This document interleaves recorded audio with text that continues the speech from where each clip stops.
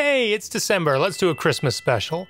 You might remember a few years back there was an article claiming that the Christmas chord, a chord that made songs sound Christmassy, had been discovered. I can't quite recall, but I think this was just a 5-7 sharp 9 chord, an alter dominant chord, that resolved to a major 1.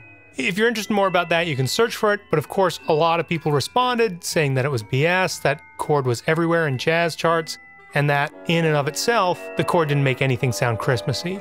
You can search for all that too. My purpose today is not to pile on. I have no idea what the situation was. It wouldn't surprise me if someone had just made an observation, hey, this chord's in a bunch of different Christmas songs, and then something in the media blew it all out of proportion. Again, I don't know. Don't at me. But hey, that's kind of interesting though. Let's assume that nothing sounds Christmassy in a vacuum. That means that making something sound Christmassy or anything elsey is a matter of integrating sounds and melodies, maybe harmonies that evoke other established pieces. So for this Christmas special, I want to go through some of my old videos and see if we can make experimental electronic music sound Christmassy just by adding sleigh bells.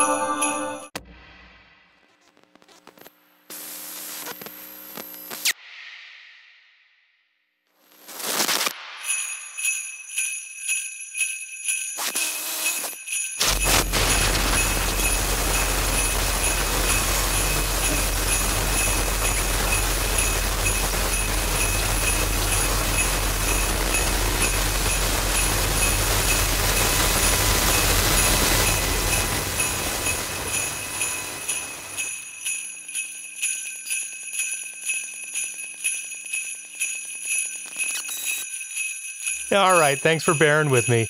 What did you think? Did that work? Should I release a Christmas album?